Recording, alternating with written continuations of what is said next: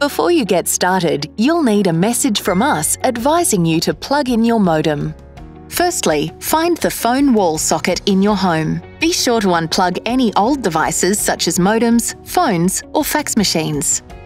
Use a phone cable to connect your modem's grey DSL port directly to the phone socket on the wall.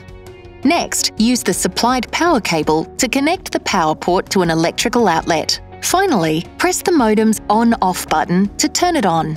Allow 15 minutes for your modem to boot up and configure automatically. Once you're done, check the lights on your modem. If the internet light is blue, you can start connecting your devices and get online. You can use additional Ethernet cables to connect devices to any of your modem's yellow LAN ports. Otherwise, you can just connect devices via Wi-Fi. You'll find the Wi-Fi name and password on your modem's barcode sticker. Finally, if you'd like to use your FTTB phone line, plug a handset into your modem's green phone port. That's all there is to it.